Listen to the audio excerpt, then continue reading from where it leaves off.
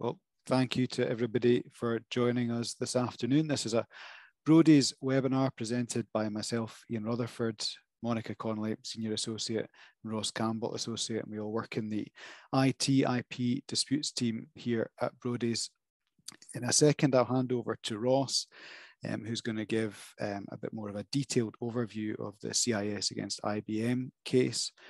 Ross will then hand over to Monica to speak about the Triple Point case, and then I'll wrap up with some cases which aren't necessarily IT specific, but which have got relevant elements that could apply to IT contracts to try and wrap everything up. But the focus for today is primarily on the two cases, CIS and Triple Point, but then we thought it would be a bit more useful if you had some cases that were maybe of more wider application that we could cover off at the end. And that's everything from me at this stage before I kind of pick things up at the end. So I will hand over to Ross to speak about the CIS against IBM case. Thanks, Iain.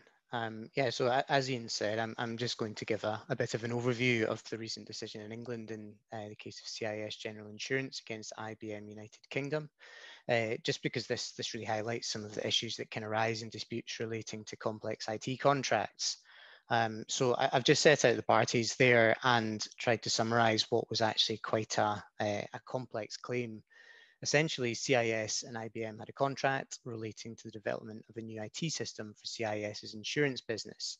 IBM terminated that contract. CIS claimed that they were not entitled to do so and sought payment in respect of wasted expenditure and various other losses allegedly arising as a result. So on to the next slide. I've set out some of the key dates in the timeline. As you'll see, the parties entered into the contract in June 2015. It was a relatively high value contract. IBM engaged Innovation Group as subcontractors to supply software and services for the platform using their software insurer suite. Contractual completion dates for the home and motor insurance platforms were then not met, and IBM, recognizing some of the issues with their subcontractor, then exercised audit rights and then step-in rights against IG. On to the next slide.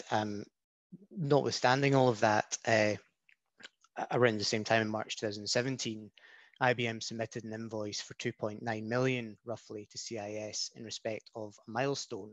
It was milestone application gate 5, referred to as milestone AG5, which IBM claimed reflected payments which were due in respect of software licenses and had become payable in January 2017.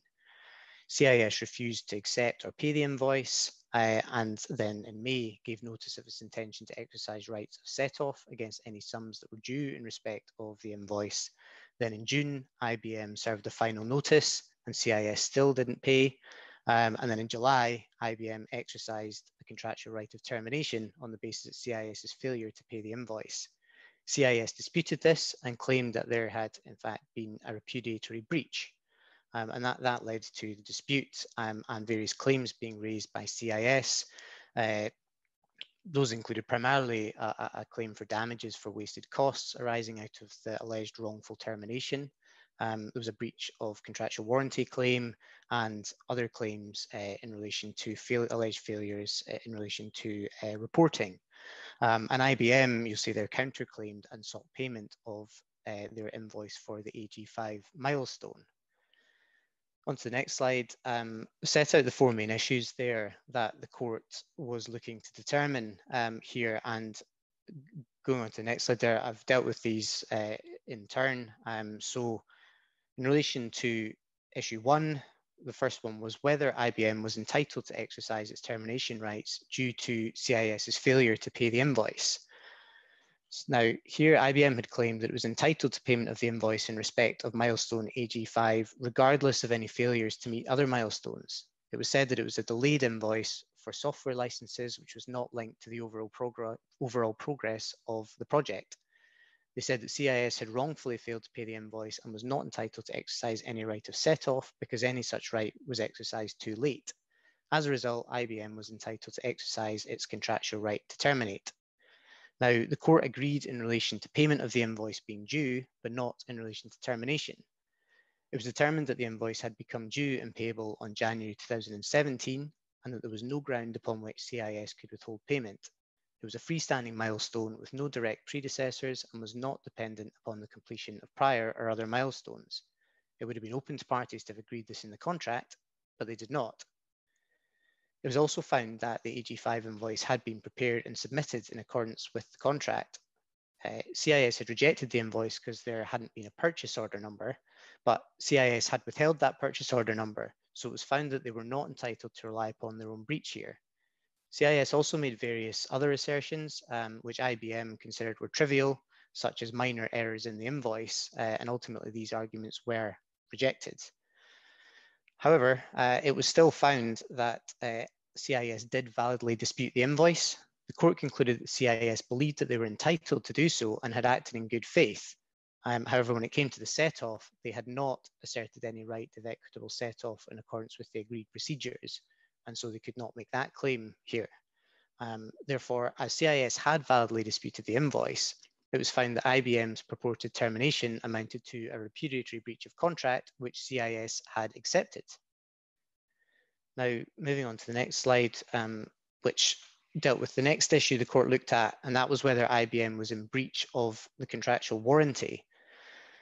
CIS's case was that IBM had contractually warranted that it had taken all reasonable steps and satisfied itself as to all risk, contingencies, and circumstances as to its performance of the agreement, and CIS said that that warranty was untrue. They said that the insurer suite product was not a proven commercial off-the-shelf product that was highly configurable and capable of meeting most of CIS's requirements. And they claimed damages on the basis that CIS claimed they wouldn't have entered into the contract if they'd known that the warranty was untrue. IBM disputed that, and they said that the platform was capable of being delivered to meet the requirements of CIS. Now, in relation to this aspect of the claim, CIS's claim here failed on the facts. It was found that IBM had taken all reasonable steps to identify the risks and did not misrepresent the nature and scope of the required development of the product. And on the point of whether CIS would have entered into the contract if all reasonable steps taken by IBM had disclosed any alleged substantial rewriting, it was found that they wouldn't have. However, in any event, it was concluded that the insurer suite did not take substantial rewriting in development to meet CIS's needs. Moving on then to issue 3, whether IBM was in breach for failing to report on the true state of the project.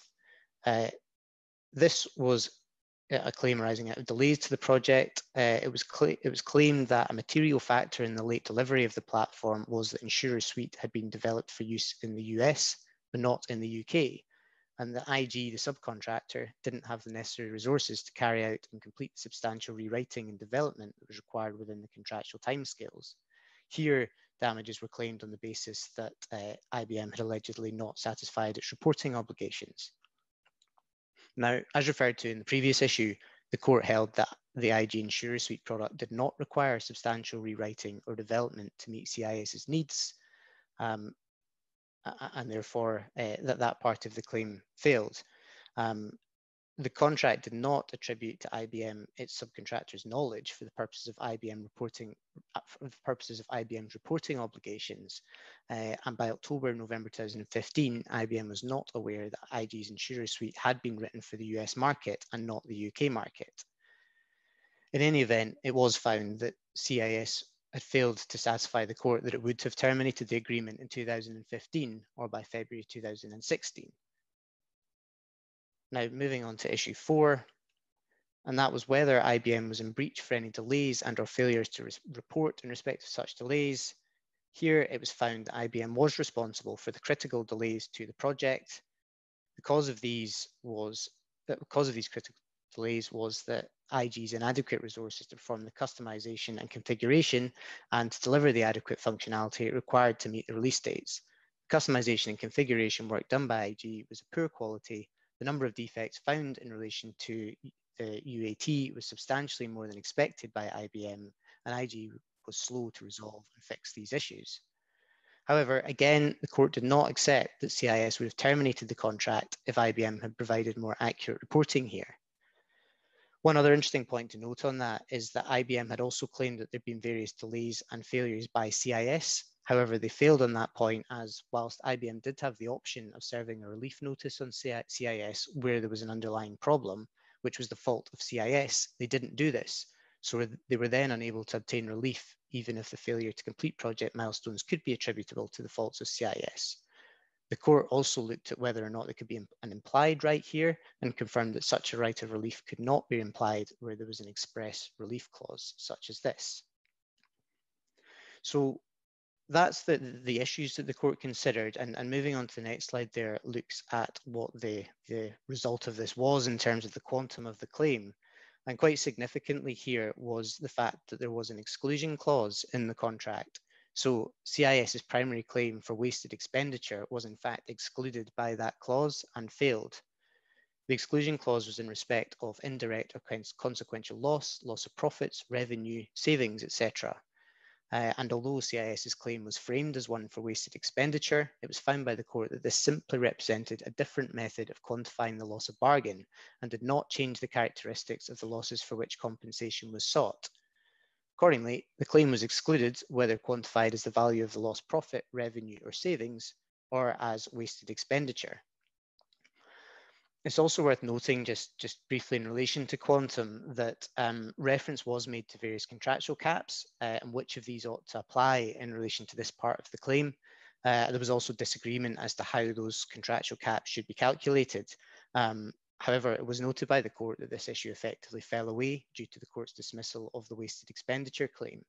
It was worth just flagging that though, because it did highlight the potential further difficulties which can arise when you're seeking to categorize the liabilities and find out which clause they should apply to, and if they have different liability caps, how those are calculated and how those have the potential to significantly reduce the value of the claim. So although the wasted expenditure claim failed, as I've noted in that slide there, it was found that there were additional costs which CIS had incurred, which were recoverable and were not caught by the exclusion clause. I won't go through these in detail, but as you'll see, they were for things like resources, property costs, and effectively costs which CIS had been seen to have incurred and ought to be recoverable here. And moving on to the next slide there, which the final slide really just confirms the amounts that were due. It was ultimately found by the court that although the exclusion clause had effectively reduced the claim significantly, CIS was still entitled to recover the sum of $15,887,990 in respect of the additional costs incurred as a result of IBM's breaches. But IBM was nevertheless still entitled to payment of their milestone invoice, and that was to be deducted from the amounts that were due. So just briefly, some takeaway points from this case before I hand you on to Monica. I think that it's definitely worth noting that the payment in respect to a milestone, from this case, clearly can't be withheld due to failures in respect of other milestones if there's no provision for this in the contract. The case also illustrates the importance of observing the procedures which are set out in the contract.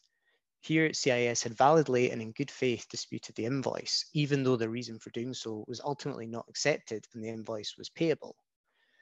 And as a result, IBM didn't have the right to terminate the contract. And similarly, IBM had sought to attribute some of the faults and failures experienced here to CIS, but were unable to do so because they'd not served the relevant relief notices on CIS. So I think this case illustrates that following the provisions of the contract can be critical and can have a significant impact on how disputes such as this might be resolved by the courts. The decision to terminate the contract as a result of non-payment of the invoice was referred to by the court as a high-risk strategy. And I think this case is a good example of that and of the complexities which can arise in an IT dispute and the risks of seeking to found upon a particular breach as a basis for terminating the contract. So that's all from me on that, and I'll now pass you over to Monica, who's going to discuss another recent decision. Can I just jump in, Ross, just before we move on, just because we've got a question specifically on the case, so I think it's probably easier to pick it up just at this stage, if that's all right. So apologies, Monica. We've been asked if the contract contained a provision that made payment of the invoice for milestone AG5 dependent on the achievement of other milestones, would that have meant that the invoice wasn't payable? I think what the court was saying here is that it potentially would have. Here, it was seen as a freestanding milestone, but it was effectively suggesting that the parties are free to agree what they wish. So if the parties had agreed that payment of this particular milestone invoice was dependent upon other milestones being achieved, then CIS, I think, would have had a much stronger case for saying that they weren't required to pay the invoice, and I suspect the court would have found that they were correct in that. Thank you. All right, thank you, Ross. And Monica, over to you, Triple Point. Thank you. Hello, everyone.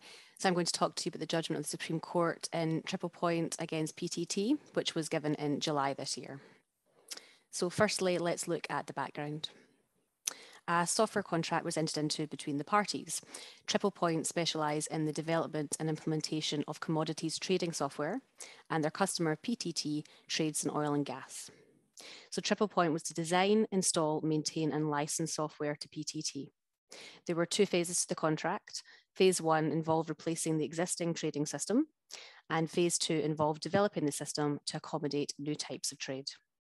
And Triple Point was to be remunerated in accordance with contractual milestones, so when specified work had been done and steps had been completed. There was a liquidated damages clause in the contract. Generally speaking, this sort of clause stipulates what amount of money will be payable as damages for loss caused by breach of contract, irrespective of the loss actually suffered. It's a standard feature of IT, commercial, construction contracts, commonly providing for damages to be payable at a specified rate for delay in the completion of work. And such a clause is seen to be beneficial because it allows both parties to manage the risk of delaying completion. The customer knows what damages will be payable for delay, and it limits the supplier's exposure to liability. The clause here is set out, and I've added emphasis. If Triple Point fails to deliver work within the time specified and the delay has not been introduced by PTT, Triple Point shall be liable to pay the penalty at the rate of 0.1% of undelivered work per day of delay from the due date for delivery up to the date PTT accepts such work. And as you can see, it's the last part of that clause which was at issue here. Moving on to the next slide. Looking at the timeline, completion of Phase 1 was significantly delayed. PTT ultimately accepted the work completed for stages 1 and 2 of Phase 1 and paid the relevant invoice. Thereafter, Triple Point demanded payment in respect of other invoices relating to licensing agreements and other things. PTT refused to make the payments. They said they weren't payable under the terms of the contract. Triple Point refused to continue working without those payments being made.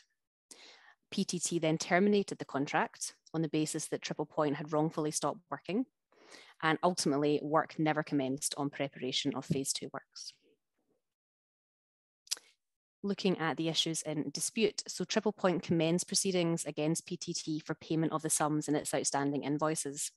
And PTT then defended the action and it counterclaimed for various things. What we're most concerned with here is the second point there, which is liquidated damages under the terms of the contract up to the date of termination.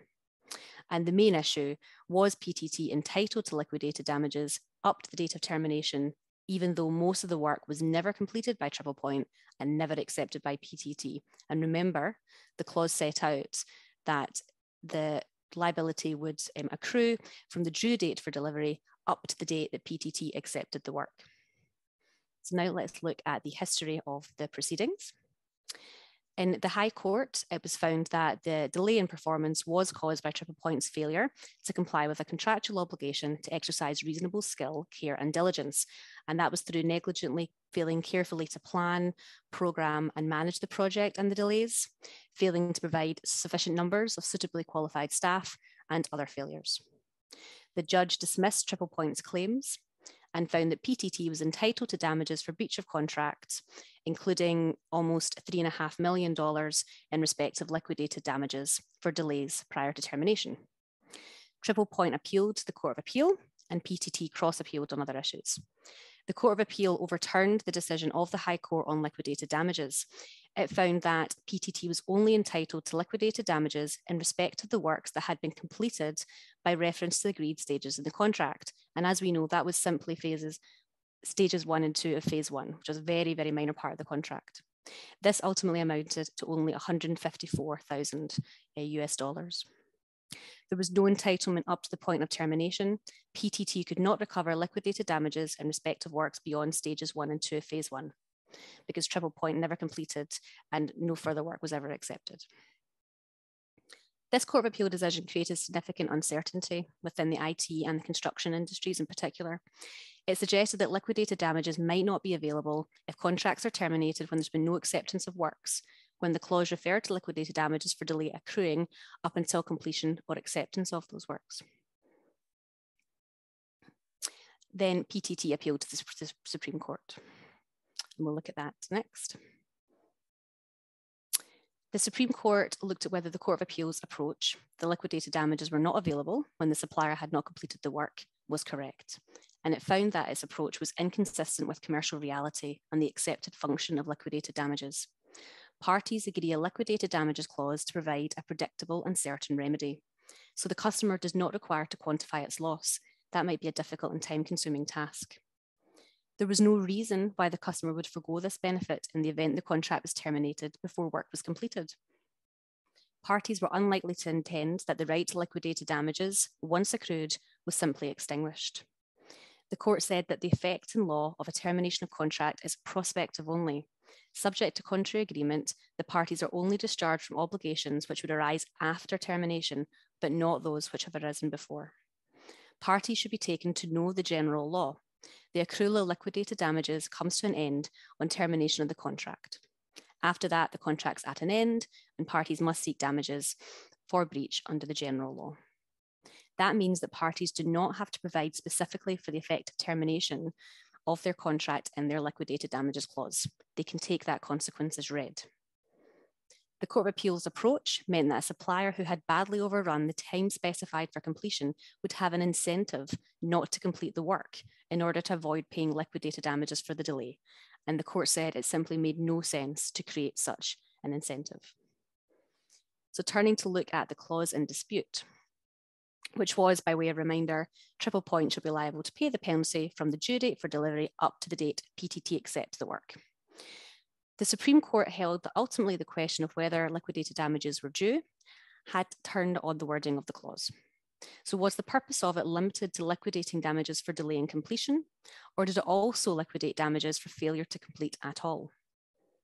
The Supreme Court found that, on its true construction, the clause provided for liquidated damages if Triple Point did not discharge its obligations within the time fixed by the contract, irrespective of whether PTT accepted any works completed late. It held that the clause provided an end date for liquidated damages on acceptance of the works by PTT to ensure there was no further claim for liquidated damages. It was not the case there would be no liquidated damages if there was no such acceptance of works. That would render the clause of little value in a commercial contract. And as the Supreme Court said, the Court of Appeal's interpretation threw the baby out with the bathwater. So ultimately, the court held that the words up to the date PTT accepts such work should be interpreted as meaning up to the date, if any, PTT accepts such work. Moving on to look at two other issues which the Supreme Court dealt with in its decision. These both concerned the limitation of liability clause, which I've set out there. The total liability of Triple Point to PTT under the contract shall be limited to the contract price. This limitation on liability shall not apply to Triple Point's liability resulting from fraud, negligence, etc. So the second issue that the court had to decide after the liquidated damages point was, were the damages capped here? If it was found that Triple Point had acted negligently, the limitation liability clause would not apply, i.e. its liability would not be capped to the contract price. So what did negligence mean? The Court of Appeal had held that negligence meant tortious negligence. So therefore the cap applied because there was no negligence on the part of Triple Point proved under the general law of tort. The Supreme Court overruled that. It said the interpretation was not the ordinary and natural meaning of the word. Negligence included all negligence on Triple Point's part, including its breach of contractual duty of skill and care, which had been proved. Therefore, the cap did not apply. So Triple Point was subject to unlimited liability here. The minority in the Supreme Court, which included Lord Hodge, the Scottish Justice, held that negligence did not refer to negligence in the performance of Triple Point's obligations. They agreed with the Court of Appeal and the judge at first instance that because this contract was mainly for the provision of services and there was a contractual obligation on Triple Point to exercise reasonable skill and care, if it was found that that obligation, if they failed in that obligation and that was their main duty under the contract, that definition of negligence would render the cap toothless and of little protection to Triple Point. But as I said, that was the minority opinion. The final issue for the Supreme Court was, did liquidated damages count towards that cap in the limitation liability clause? And they held unanimously that yes, the cap embraced liquidated damages, so they counted towards the maximum damages that PTT could recover. So finally, I've just got a few takeaway points. In terms of drafting your clauses here, liquidated damages clause, you don't need to specifically state that there's no requirement for the work to be completed and accepted, and that there's liquidated damages accrue up to termination. However, if that's the intention, consider including those points for the avoidance of doubt. And limitation liability clause, consider including whether there's a cap on liability to pay liquidated damages, and in what circumstances that will not apply, and whether that includes contractual claims, and whether the sums paid by way of liquidated damages count towards overall liability cap or are subject to a separate cap. And that's everything from me. Thank you, Monica. So I think that's, I don't think, no questions at this stage. I'll maybe pick up with any questions for you, Monica, at the end once I've done this quick kind of roundup of cases. So it's left to me, like I said at the beginning, these are not IT specific cases in the way that the cases that Monica and Ross had spoken about are, but I think these do tap into issues which those of us who are kind of advising on IT contracts will encounter. So it's just worth, again, keeping up with looking at recent cases on these things, just to see the way that the courts are assessing these sorts of things, so that we can factor them in when we're advising our internal or external clients on these issues. And the first one that I wanted to cover off, which is every lawyer's favourite, notice provisions. And the case, just moving on to the next slide, the case I just wanted to highlight on this one is the Court of Appeal case Dorica against United Luck Group Holdings Limited. Now, this was a notice issued under a share purchase agreement.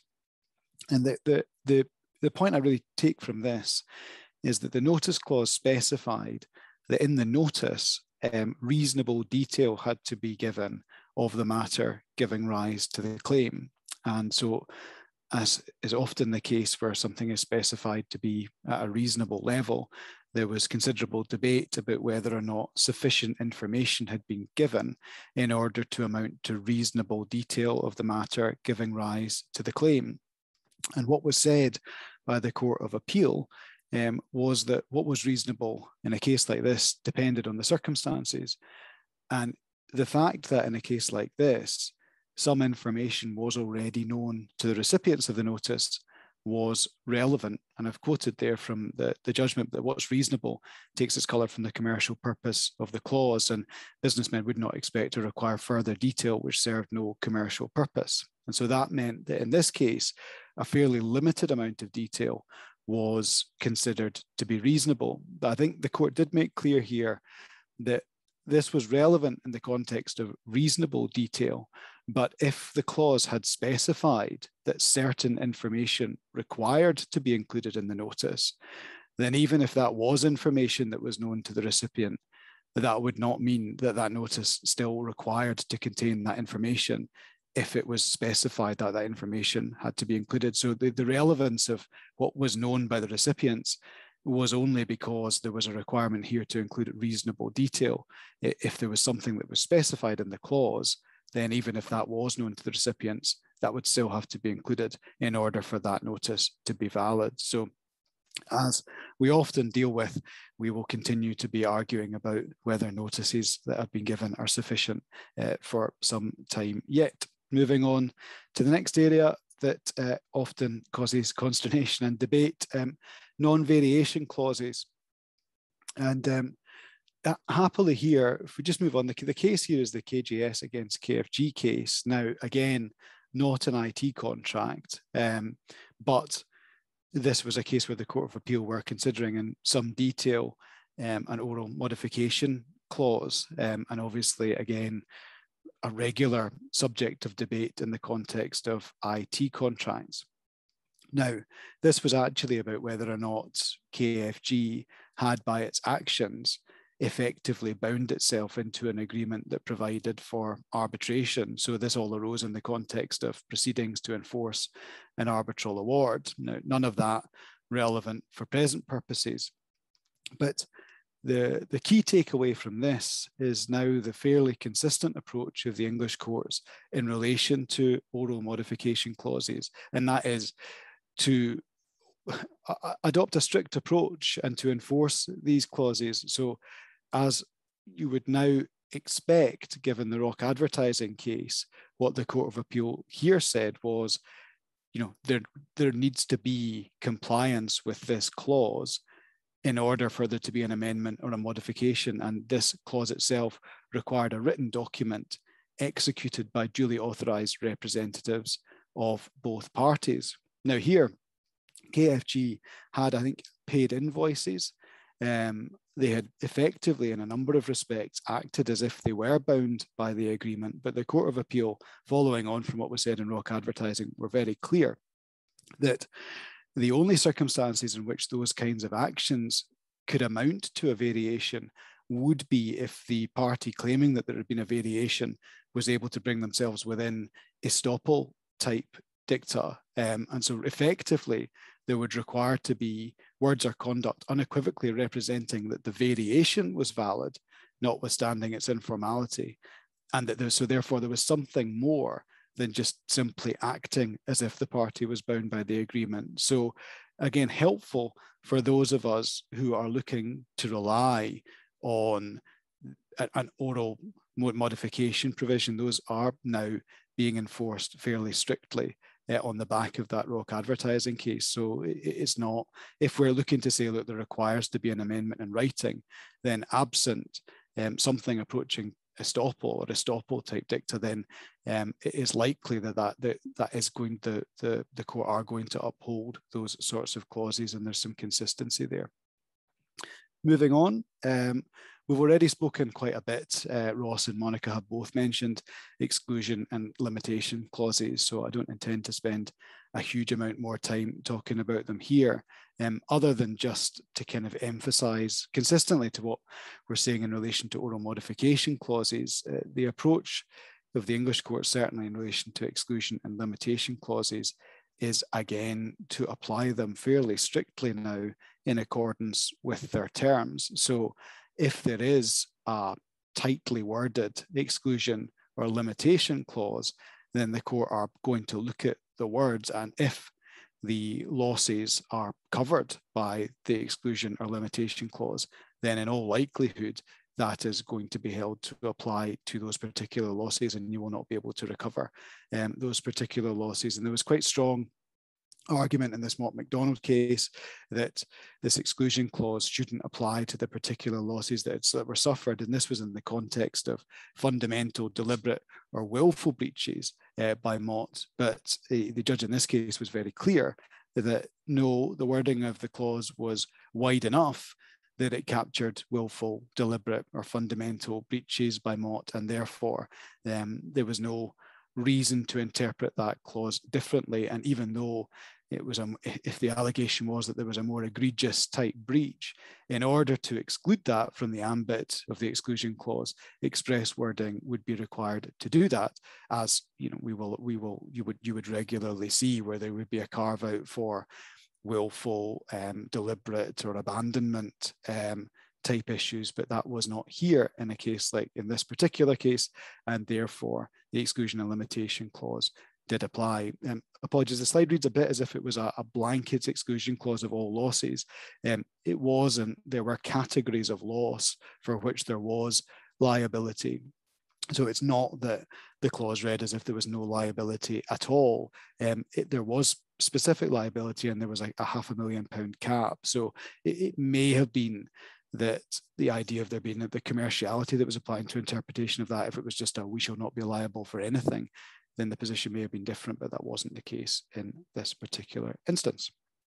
And then moving on, again, the thorny issues that we deal with and advise on, and in this case, material breach, and in particular this one, remedy, and whether or not a material breach had actually been remedied. Actually, I mean, it's one of these ones where you kind of you wonder why it was still being litigated, because it does seem like it was in the context of advising about remedy and whether breaches have been remedied. This one looked as if it was maybe at the more straightforward end. But Mr. Baines, in this case, had been served with notice because he'd effectively told the defendant party, that he was not going to perform his obligations, he wasn't going to do any work, and he was served with a notice requiring him to do work, and his solicitors wrote back saying that he intended to do some work, but he didn't actually do any work. And in those circumstances, the court said, well, just writing back saying that you had an intention to do some work was insufficient when what you had was a clause in the contract that actually required you to actively perform your contract. So you can't say that you've remedied it by demonstrating an intention to perform if the contract itself requires you actually to perform in order to remedy the breach. So not a huge amount of guidance or assistance for those of us who are advising clients on whether breaches are or are not material in this one. But again, just showing that the issue of breach, and particularly of whether a breach is capable of remedy and has been remedied, is likely to provide fertile ground for us litigators for quite a while to come yet. And just finally, the final case I just wanted to mention, and again, not an IT contract, not looking to go into this in any detail, but just a quick look at the case itself. So just the Wales case, it's just to flag that as those of us who are following English case law, there's just a consistent approach to try to introduce or try to argue for implied duties of good faith into contracts. And this was just another attempt, an unsuccessful attempt, to argue that there was a duty of good faith. And the court were quite clear that in this particular context, which has no relevance to IT, it was an IFA and related to advising on pension scheme transfers, that there was no need or requirement to imply a duty of good faith, but had they done so, there would still not have been a breach. But that in a contract like this, there was a requirement that would commonly be implied to deal honestly. And I think in a commercial contract setting, we're generally still only really dealing with implied duties of good faith, where there are arguments about your Braganza doctrine and whether or not discretions have been exercised reasonably or not. So if there's a discretion or a decision to be made, I think it is now quite clear that it has to be shown that that has been exercised reasonably. But to the extent that that means that there is any wider duty of good faith implied into commercial contracts, it still seems like those who are trying to argue for that are experiencing difficulty because the court are effectively saying that there is no need, and if that was something that was going to be included in a contract, then that would require express wording in order to do that. I'm just going to have a quick check. That's everything that I had to say.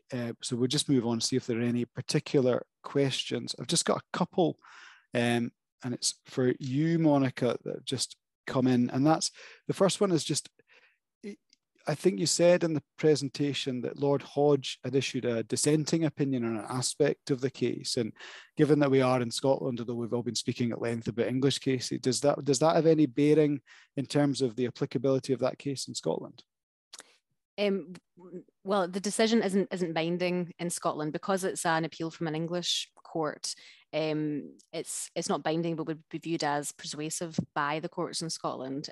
So I think the fact that Lord Hodge dissented on that issue would potentially be taken into account by some judges here, if they're looking at similar issues of the meaning of negligence and limitation liability clauses. But the fact that he dissented doesn't affect whether or not it is binding. It's not binding anyway because it's not a Scottish appeal. And 1 second. And I think that the other question we have here is just so obviously you spoke a lot about liquidated damages provisions in your presentation, but what's the position if there isn't a liquidate damages provision? What would be the situation? How would the court have approached that? So it's for parties to agree during the negotiation of a contract whether to include a liquidated damages clause. If they do, then a fixed sum would be due to be paid if it's a breach of contract. If there's no such clause and there's a breach of contract, then the aggrieved party, normally in an IT contract, you're talking about the customer, must claim damages, i.e. compensation from the supplier. And that's more complicated because then they have to prove that the breach caused the loss and they've got to quantify it. And there could be disputes about remoteness. Is the loss complained of too distant from the breach to be recoverable? And mitigation of loss, should the customer have tried to limit their loss? Those issues don't affect liquidated damages. The court simply looks at what the rate is and applies that to it. So, you know, yes, you can still recover damages, but liquidated damages clauses are there to avoid all that hassle. And as I said during my presentation, they do provide certainty for both parties. Yeah, thank you. I think 45 minutes for a post-lunchtime seminar is more than enough time. So we've got contact details and things up there, but I think that's pretty much it from us. I'll just have a final check and see. No, I think we're good on questions. So that just leaves me to thank you all for your time. Thank you, Monica. Thank you, Ross. And I will just wrap things up now. But thanks again. Thank you.